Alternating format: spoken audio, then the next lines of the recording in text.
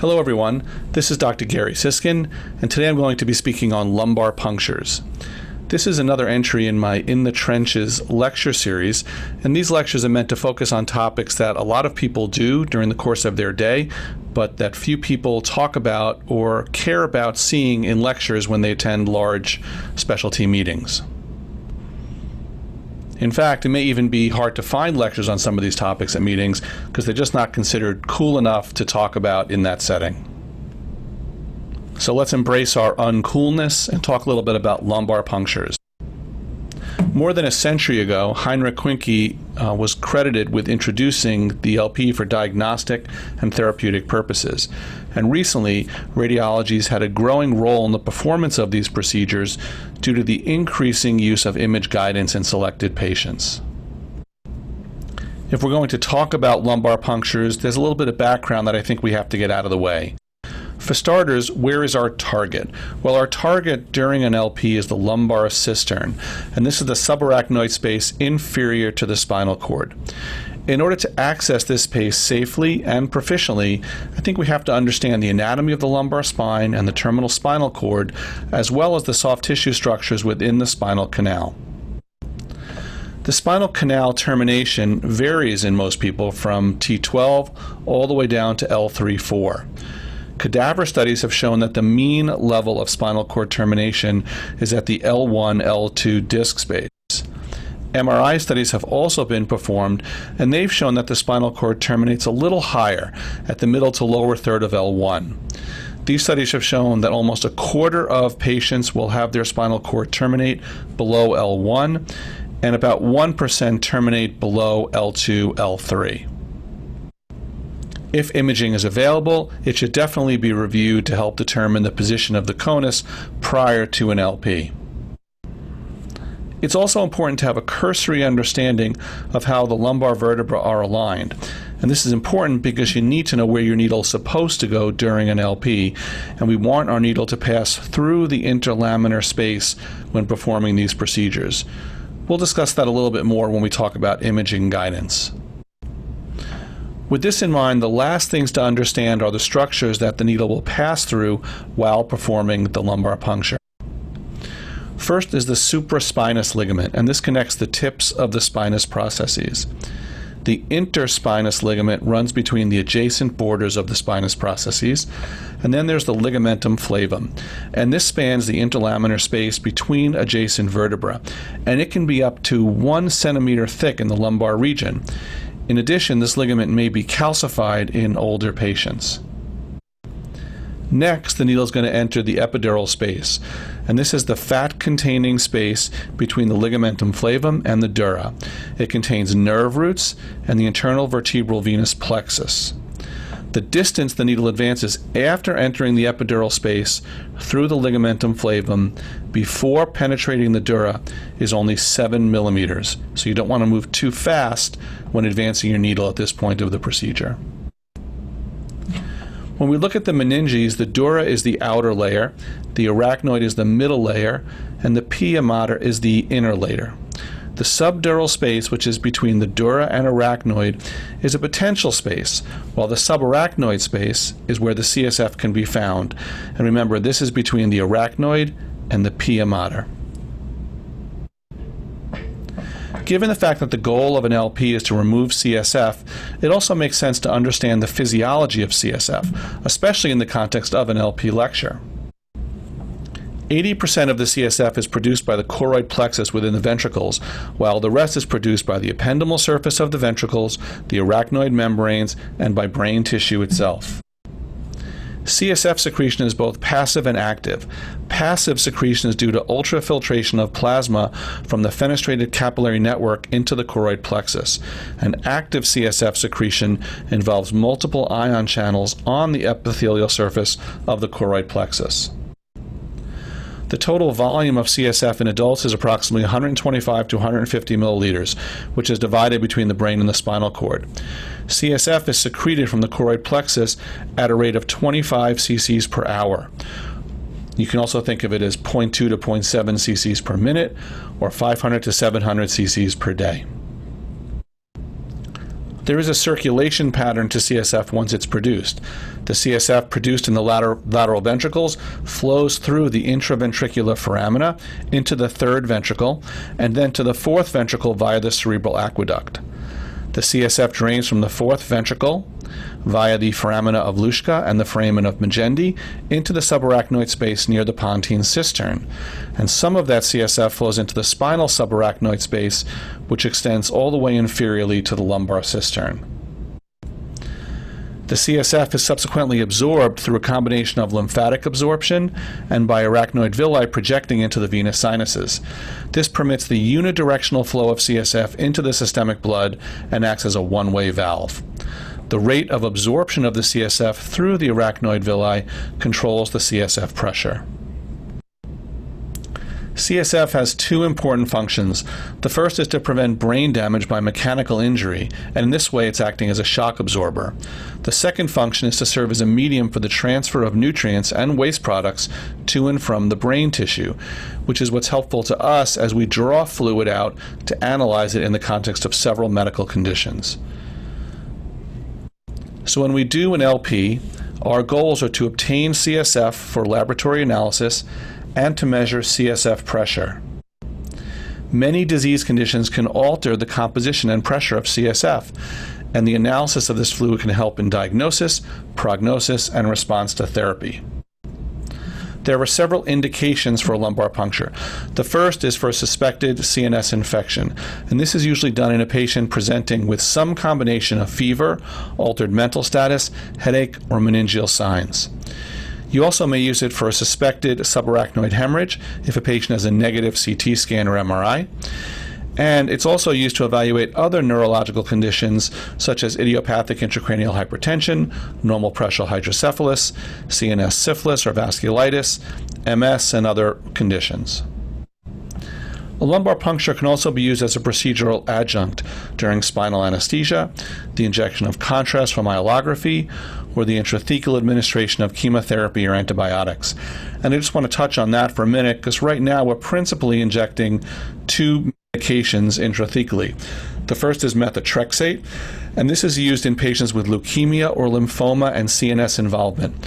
The intrathecal dose is usually 6 to 15 milligrams, and the complications may include headache, seizures, coma, neurologic deficits, aphasia, and cardiovascular compromise. And aminophylline, at a rate of 2 to 5 milligrams per kilogram, is a competitive agonist of adenosine and can be used to treat neurotoxicity that's mediated by methotrexate. The other drug that we find ourselves injecting is cytarabine, and this is used to treat meningeal leukemia, brain tumors, and lymphoma and disseminated malignancies. The dose of this medication is 50 milligrams, and its use can be associated with a chemical arachnoiditis with headache, back pain, fever, nausea, and vomiting, and this can be minimized with the use of systemic dexamethasone. Another potential indication is fluid removal in idiopathic intracranial hypertension. In the past, serial lumbar punctures were used for symptomatic relief, but this really should not be the case any longer. The headache relief from an LP is typically short-lived, since the rate of CSF secretion is 25 milliliters per hour. Therefore, the volume removed in a so-called therapeutic LP is rapidly replaced. Treatment should probably focus on weight loss and CSF shunt placement, since these treatments are effective in this condition. An LP can be considered to temporarily preserve vision in cases where vision is rapidly deteriorating prior to CSF shunt placement. An increased risk of CNS herniation is considered a contraindication to LP. So these include conditions associated with elevated intracranial pressure because they can potentially lead to CNS herniation if CSF is removed during an LP. In these conditions, there's a baseline CSF pressure gradient above and below the level of obstruction. When CSF is removed below the obstruction, that pressure gradient is transiently accentuated. The change in the pressure gradient can be enough to cause movement of CNS tissue out of its normal position, and this can involve brain, spinal cord, and nerve root tissue, potentially with devastating consequences. So any patient with suspected increased intracranial pressure should be imaged to rule out a possible mass lesion and other explanations before performing the LP. An increased risk of bleeding is also considered a contraindication to LP. This can be seen in thrombocytopenia or other bleeding diatheses. And an INR greater than 1.5 or a platelet count less than 50,000 is considered a relative contraindication due to the risk of bleeding, hematoma formation, and the potential for neurologic sequela. Just realize this is an inconsistent recommendation since I've seen platelet count thresholds as low as 40,000 and as high as 75,000. We also want to think about patients who are on ongoing anticoagulation or antiplatelet medication. I've included these charts for your review outside of listening to this lecture. I think certainly in some patients we have to accept the risk of bleeding and perform the lumbar puncture, but in others, correcting the underlying abnormality or drug effect makes sense in order to reduce the risk of bleeding. With all the different medications available now, you're frequently going to ask, when do we stop the medication and when can restart it? And these charts are good references for a future use. An increased risk of infection is another potential contraindication. This includes a local infection at the site of LP access and a suspected spinal epidural access. And other much less common contraindications include a low-lying conus, a tethered spinal cord, and a myelomeningocele. So even though this is an interventional radiology lecture on lumbar punctures, let's not forget that most of these are and certainly should be done at bedside. A bedside LP is something that should be attempted first for most patients. It's certainly possible to do. It's less costly than an image-guided lumbar puncture, and there's no need to take up the time of a technologist, a radiologist, and the use of a fluoroscopy machine. There's no need to use imaging equipment for a procedure that doesn't require it. There's also, of course, no need to expose patients to unnecessary radiation. We usually only consider an image-guided LP after a failed bedside attempt, and contributing factors for this might include obesity, severe degenerative disc disease, and scoliosis. So most image-guided LPs are performed with the patient in the prone position. However, the presence of surgical incisions, drainage catheters, respiratory equipment, or injuries might not allow that, so you need to also be prepared to do this with the patient in the lateral decubitus position. A prone position allows for better anatomical visualization and is less prone to motion. It can also, however, cause generally narrower interlaminar spaces and slower CSF flow. Remember, the interlaminar space can be widened by placing a pillow under the abdomen. Our goal when selecting the site where we're going to puncture is to choose an access site that's below the tip of the conus but above the sacrum, since the canal narrows at that point and the distance from the skin to the thecal sac increases. So I generally prefer L3-4 for access. That's because the likelihood of a traumatic puncture at L4-5 is nearly double compared to L2-3 and L3-4, and this could be due to increased degeneration in the lower spine. In addition, access at L2-3 can lead to injury of the conus medullaris in up to 20% of patients, and this can result in intramedullary hemorrhage and small infarcts, causing symptoms including foot drop, numbness, sphincter disturbance, and weakness. Now, of course, since you have imaging, you should use imaging to choose the level for access. The level chosen should be the level that appears most unobstructed by osteophytes, degenerative loss of disc height, or changes from prior surgery. And the ideal level has a vertebral body as the backstop rather than a disc. The interlaminar spaces are usually readily visualized in younger patients, but degenerative osteophytes, kyphosis, and scoliosis might obscure them in other patients. Rotating the C-arm 5 to 10 degrees laterally and 5 to 10 degrees caudally usually results in good visualization of the interlaminar spaces. Here's an image from a procedure in addition to a model of the spine, and I think you can easily see the lighter interlaminar spaces just below each of the spinous processes. And by rotating the C-arm slightly laterally and slightly caudally, you can see how those interlaminar spaces open up and become an even better target for lumbar puncture. Most people use a 20 gauge or 22 gauge needle for an LP. That's because smaller gauge needles bend more easily upon placement, and they also may not measure opening pressure accurately. A standard needle is 3 inches or 7.6 centimeters long.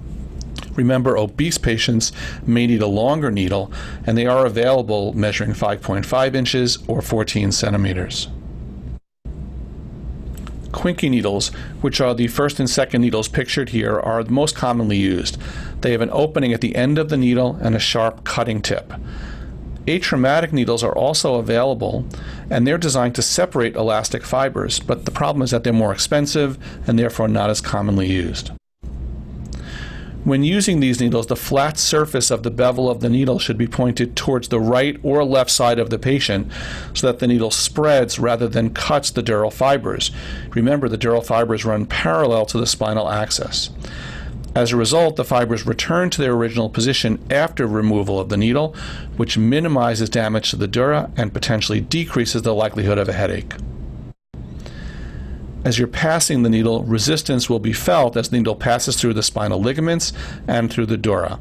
A give or a pop will be felt as the needle enters the subarachnoid space. Once the needle is in the right place, we often want to obtain an opening pressure. Plastic tubing is connected to the needle, and a stopcock and manometer are attached to the other end of the tubing. The tubing should be maintained in a horizontal position. We're then going to watch the CSF go into the manometer, and we're going to wait until the meniscus stops rising and only respiratory fluctuation is present. This may take a few minutes. The pressure is normally 10 to 20 centimeters of water, and greater than 25 is considered pathological.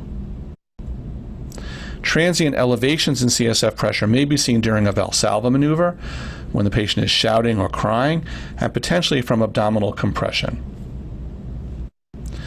The prone positioning during an image-guided LP does have implications on measuring the CSF pressure. The manometer is typically kept at the level of the needle hub when you're measuring pressures in the prone position. Since the 0 point should be at the level of the heart, the distance between the heart and manometer must be accounted for in the pressure reading. As a result, this distance in centimeters should be estimated and added to the pressure reading. If it's not done, then the pressure is being underestimated. In addition, just being in the prone position can overestimate the opening pressure compared to a lateral decubitus position, but this difference is not felt to be clinically significant. So once we're done measuring pressures, we're going to start collecting fluid, and specimens are usually collected sequentially in 4 tubes. Look for the numbers on the tubes and collect the fluid sequentially. 2 to 3 cc's of CSF per tube are usually required in most clinical situations. So you're most certainly going to face patients where the CSF flow is poor, and there are several factors causing this. There can be an inappropriate needle placement against bone or a nerve root. There might be local obstruction to flow, and there may also be low CSF pressure.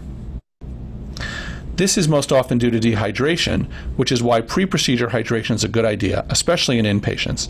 Outpatients should be instructed to drink liberally. You certainly don't want to aspirate fluid from the subarachnoid space. This can lead to increased pain. It may plug the needle tip with a nerve or arachnoid membrane, and it may lead to a risk of herniation. So if you have poor flow, you should image in the AP and lateral projections and reposition the needle as necessary, which often means advancing or pulling back the needle. You can rotate the needle 90 to 180 degrees since it might be indenting the anterior dura, or flow might be obstructed by an adjacent nerve root. You can also tilt the table up to 45 degrees to fill the lumbar cistern, and you can also have the patient cough or perform a Valsalva maneuver. So now we're going to get the fluid out, and now we have to analyze it. And the first thing we're going to do is look at it, because normal CSF should be clear and colorless. The CSF can be abnormal without affecting the clarity of the fluid. It can be viscous if the patient has severe meningitis, cryptococcal meningitis, or metastatic mucinous adenocarcinoma. Bloody CSF can be seen with hemorrhage or a traumatic tap.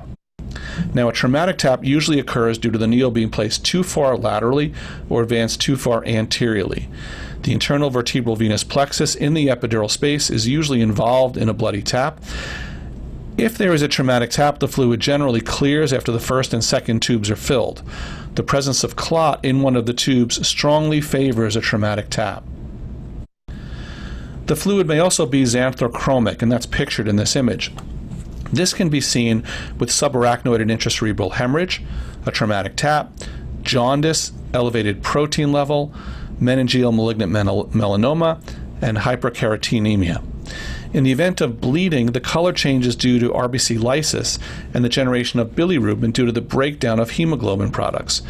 Remember, red blood cells undergo lysis in the CSF within 2 to 4 hours. Once we're done looking at the CSF, we're going to send it to the lab, and we're going to ask for several routine tests. And these include cell count differential, protein, and glucose. When we're looking at the cell count differential, we need to remember there's not normally a high number of white blood cells in the CSF. The white blood cell count helps acutely determine the presence or absence of meningitis. Viral meningitis usually has less than 100 white blood cells per milliliter. Non-infectious reasons for increased cell counts include leukemia, bleeding, and inflammation from any source. Keep in mind that pretreatment with oral antibiotics for several days prior to an LP usually has little effect on spinal cellular response. A cell count is also helpful in evaluating the number of red blood cells within the CSF, and this will play a role in differentiating between a bleed and a traumatic tap. And just remember that the number of red blood cells will decrease in consecutive tubes with a traumatic tap. When we're looking at CSF protein, 80% of that is plasma-derived and 20% is due to intrathecal synthesis. And there are several reasons why you might see increased protein in CSF. It may be due to lysis of blood from a traumatic tap. There may be increased permeability of the blood-brain barrier, such as with a hemorrhage or meningitis. There might be increased production by CNS tissue due to inflammation, and there might be obstruction due to a tumor or abscess. CSF protein is elevated in 80% of patients with leptomeningeal metastases. And finally, we're going to look at glucose. Glucose is actively transported across the blood-brain barrier, so CSF glucose levels are directly proportional to plasma levels. That's why simultaneous measurement in CSF and blood is recommended. Normal CSF glucose is 50 to 60% of serum values. Low CSF glucose can be seen in infections, hypoglycemia, and tumor infiltration. High CSF glucose levels really have no significant diagnostic significance and are usually due to spillover from an elevated blood glucose level. They can also be seen, however, in a traumatic tap. So depending on why we're doing the spinal tap, we may want to get microbiology involved. And first, we may want a gram stain done, because this can supply information regarding the presence of infection as well as the type of organism present. And it's positive in 80% of patients with bacterial meningitis. False negatives, however, can occur in cases of partially treated meningitis or in patients who've received antibiotics. Other causes include syphilis, bacteremia, Lyme disease, and TB. A culture can also be performed, and the yield from CSF culture in bacterial meningitis is upwards of 70 to 85%. Less than 50% of cultures will be positive in patients who've received antibiotics.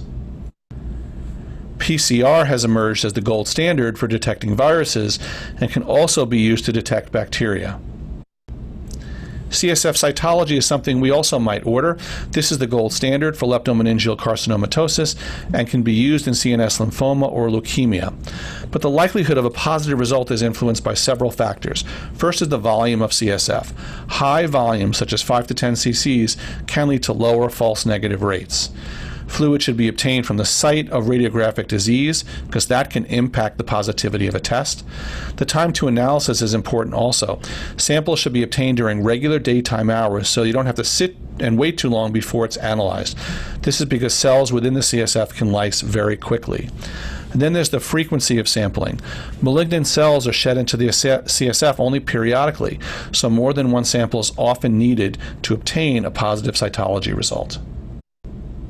Immunology is also playing an increasingly important role here. A band analysis can be used to assist in identifying immune-mediated CNS disorders, such as MS, and isolated CSF bands may also be present in paraneoplastic disorders, lupus, neurosarcoidosis, cerebral angiitis, and CNS infections. You might also look for CSF antibodies, and these can be helpful in diagnosing autoimmune conditions. And finally, CSF biomarkers are emerging and will likely be used in the future to improve diagnostic accuracy and to monitor therapy in a variety of neurological diseases. So we're all done, and we want to remove the needle, and I just want you to remember to put the stylet back in the needle before removing it, because this may prevent a suction effect when removing the needle, which might result in trauma or nerve root entrapment. Replacing the needle may help reduce the incidence of a post-LP headache as well. After the LP, patients should rest in the horizontal position to give the puncture a chance to heal. We recommend no strenuous activity for at least 24 hours, as well as adequate hydration. When we talk about potential complications, the thing we most often discuss is the post-LP headache. And there isn't a formal definition of this from the International Headache Society. This is a headache occurring within 5 days of an LP caused by CSF leakage through the dural puncture. It's usually accompanied by neck stiffness and/or subjective hearing symptoms. It remits spontaneously within 1 week or after sealing of the leak with autologous epidural lumbar patch. As I mentioned, this is the most common complication of a dural puncture. Up to 90% of these headaches start within the first 72 hours after LP, which means that some patients may present after 3 days.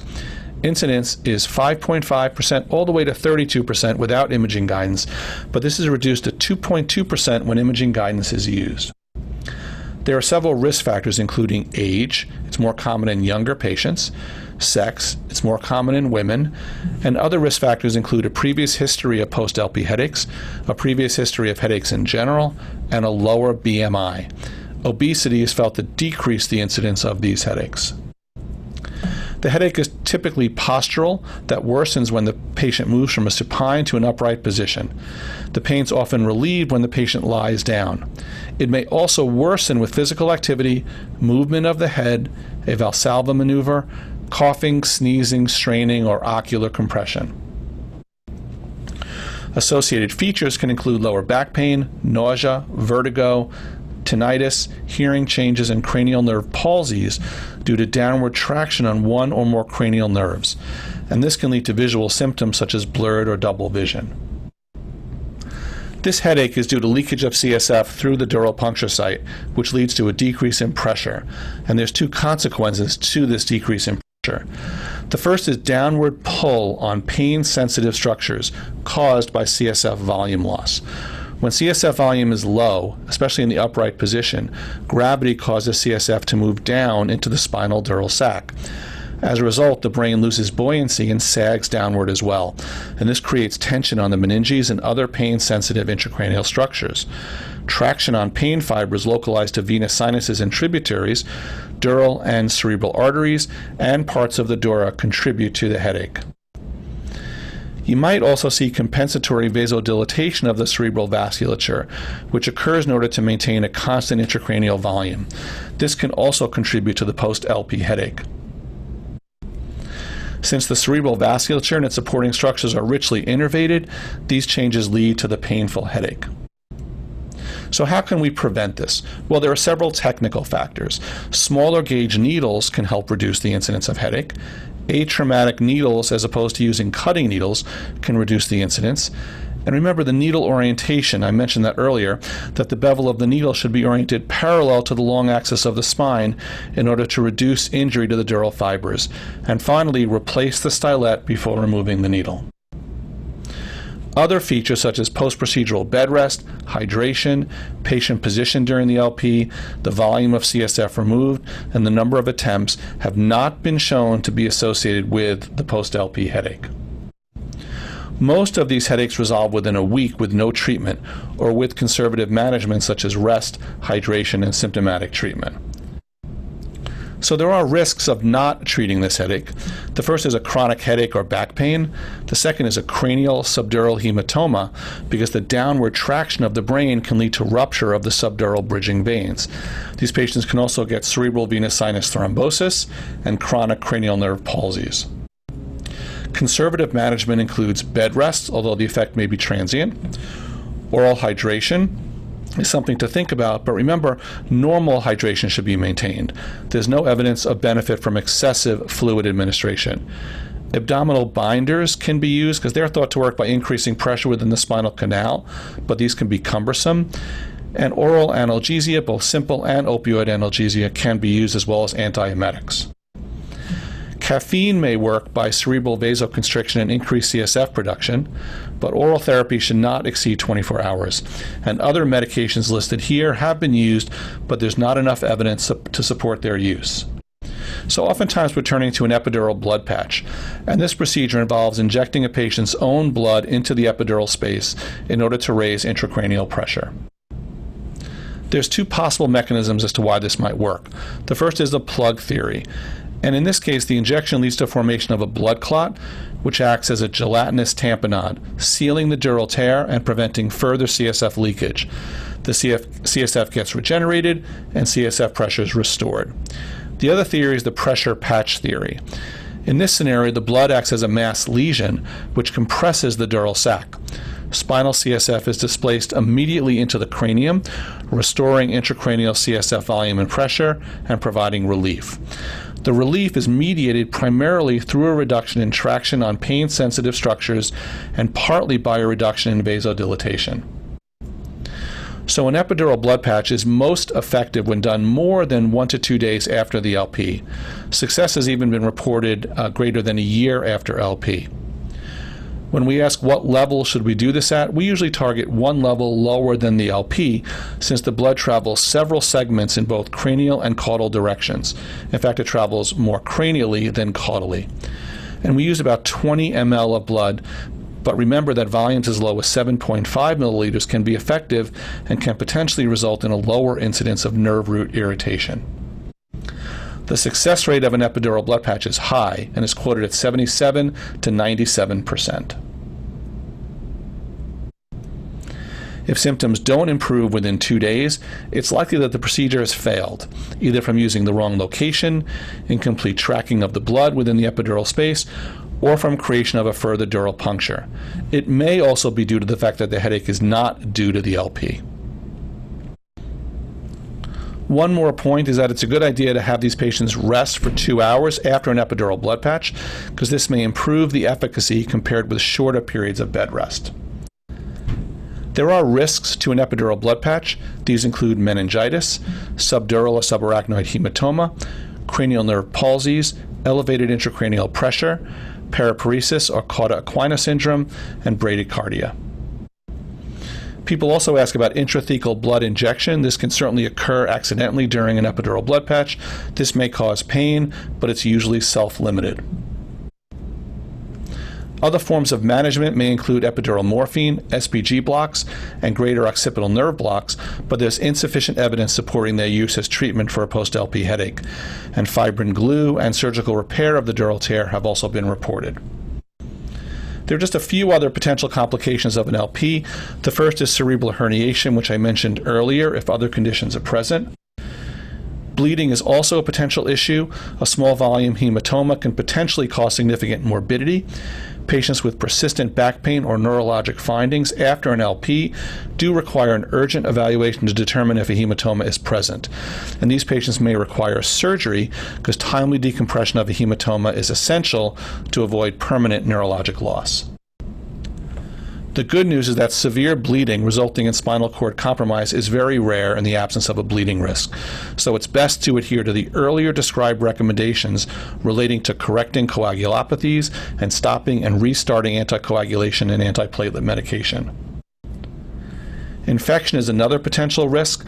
Meningitis is very uncommon after LP, so just remember that some cases of post-LP meningitis have been attributed to contaminated instruments or poor technique, and studies have suggested that this may be attributed to aerosolized secretions from personnel present during the procedure, which highlights the importance of wearing a mask. Bacteremia is not a contraindication to LP. And finally, nerve injury is a potential risk. This can occur with direct injury to a lumbar nerve root or with a low-lying conus. It's related to the number of attempts to gain fluid during the LP and the degree of angulation away from the midline. The good news is that back pain and radicular symptoms, such as pain shooting down the leg, that occur after an LP typically resolve within a few days. So in conclusion, lumbar punctures are commonly performed at bedside, but a number of patients may require fluoroscopic guidance to facilitate the procedure. Now, I bet you never thought you would listen to anybody talk this long about LPs, but I think it's important for those performing the procedure to understand the anatomy, the technique, the requirements for appropriate CSF analysis, and the potential risks before anyone moves forward performing this procedure.